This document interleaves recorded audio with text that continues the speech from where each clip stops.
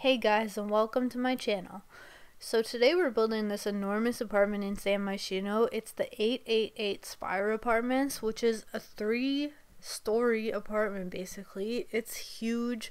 I've seen, I think, one or two other creators build this apartment, and both of them said that it was really difficult. It was like this looming task that they just didn't want to tackle, and then they did, and it was still a bit like difficult. And honestly, you guys, I really enjoyed this one. I didn't find it that difficult, and maybe it's just because I often build like these really large builds with tons of rooms, so it's not hard for me to do that. Of course, as always, I struggle with the tall wall height. That's just a part of building in the Sims 4 apartments at this point. That's really the only thing I struggle with, and I didn't add platforms to kind of fix that problem this time because I wanted to use these huge windows that let in a ton of light. I think it's really pretty, and I didn't want to sacrifice that for a shorter appearing wall height. So yeah, this apartment, the way it came about was kind of interesting because originally, and even the save file for a while in my game said boho apartment, because I really wanted to build this very neutral colored boho apartment. And when I started working on it in the kind of living area, I hated how it looked, and I could not for the life of me make it not look awkward.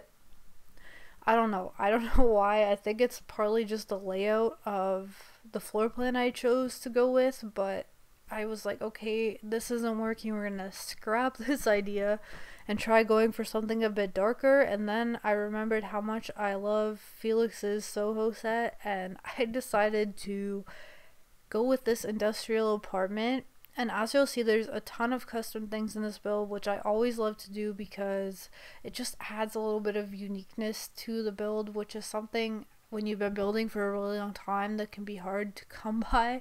So I got inspired by Boanna Sims. She did this industrial apartment with the Soho set and did these custom walls with this Monstera plant from Felix and Harry's Jardin set. And I thought it looked so cool, and it added so much life to the inside of the build, which is something I love to do. And I decided to kind of like take inspiration from that and use it in a couple rooms, including the living room and loft and one of the bedrooms, I think, in this apartment. It just looks really cool.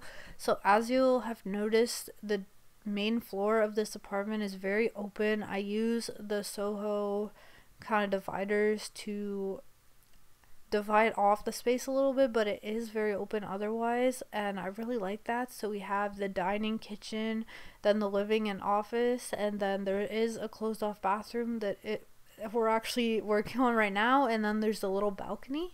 So this build has 3 bathrooms and basically one on each floor. I tried really hard to make them also look a bit custom and unique, because I really struggle with bathrooms. All of my other rooms, I feel like it can add all these bits and bobs to add some personality and kind of make it cohesive with the style of the rest of the build. And bathrooms, I feel like it's weird sometimes to add like books and stuff to a bathroom, but why not? Maybe in real life that's not the best idea because they might get all like moldy and stuff from the steam, but in The Sims that stuff doesn't really matter, so you definitely can.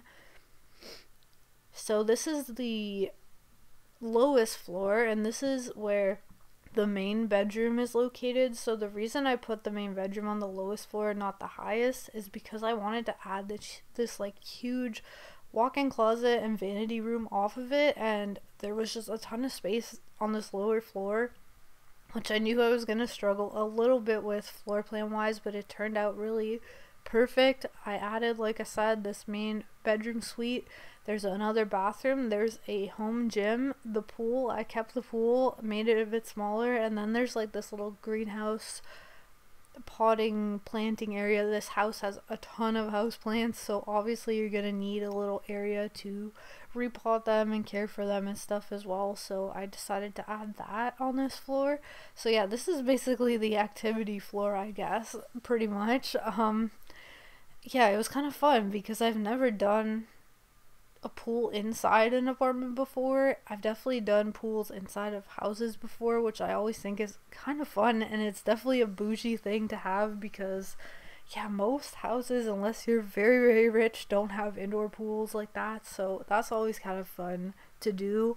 So this is the downstairs bathroom. This is my favorite one. I really like how I did the shower in this. As you can see right now, it kind of reminds me a bit of like a locker room or something. It just looks really unique, and I feel like it perfectly fits the style of this build.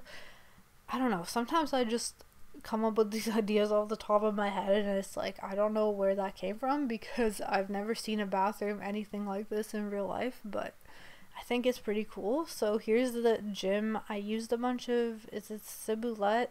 I know I'm butchering that name probably, but a bunch of her gym CC.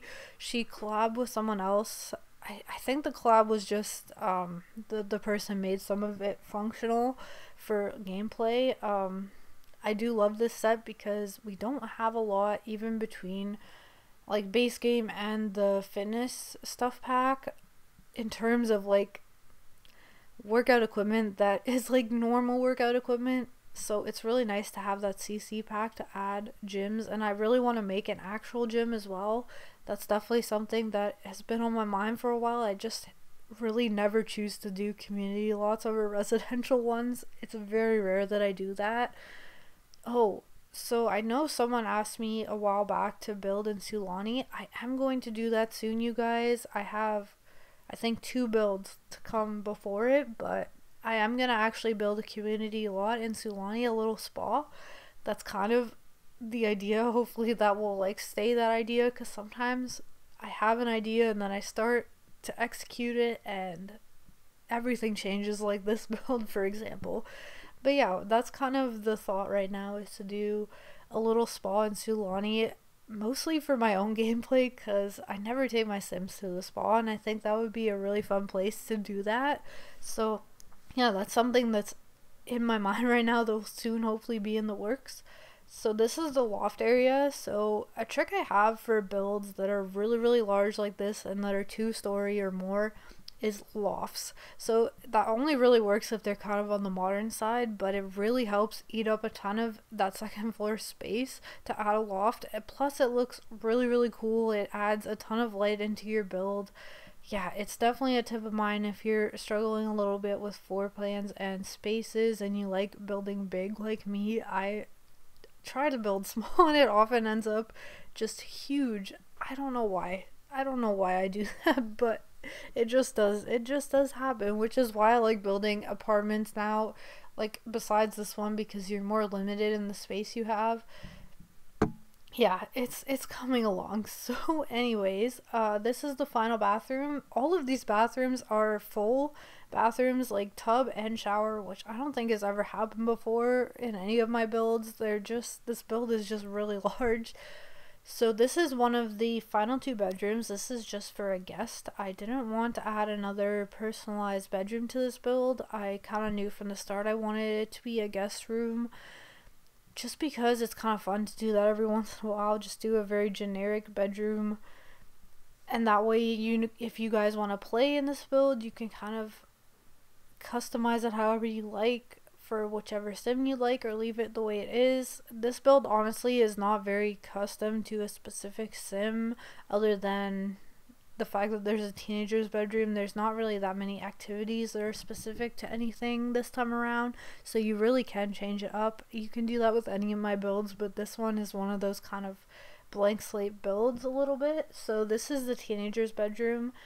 This one has probably the most personality. I added some music. I imagine this teenager was into music, but that's about it in terms of sim specific like items. I actually did a little bit of pink in this bedroom, so it's got like a pink and black color scheme going on, which was kind of fun because there's not really any color in the rest of this build. I think there's a little bit of green here and there besides the plants, but yeah, this one was kind of fun. I struggled a bit with the tall wall height more in this room than any of the others, but yeah, I like how it turned out.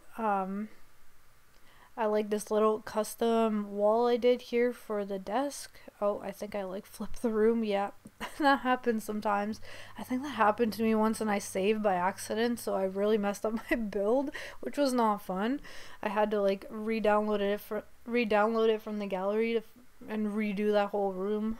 Not ideal. Make sure you guys watch out for that because it is kind of easy to click that button to rotate the room and not realize you've done it. So yeah, this teenager also has a huge walk-in closet on this corner of the room. So we're coming to the end of this build now, you guys. Thank you so much for watching to this point. If you want to support the channel, don't forget to comment, like, and subscribe. My Patreon is also linked below in the description, and that will give you all the tray files and CC you need to download this build. It will also be uploaded onto the gallery at lindsaybuilds. Again, thank you guys so much for watching. See you next time. Bye.